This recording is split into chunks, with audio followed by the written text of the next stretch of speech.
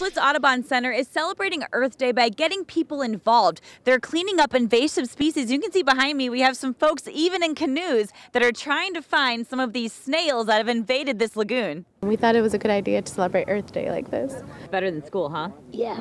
These kiddos are searching for snails, which requires some hands-on work. You have to use this. You dig under the ground to find snails. Once they find them, they scoop them up and put them in a green bin to be composted later. Do you think the kids understand what this is doing for the earth? Yeah.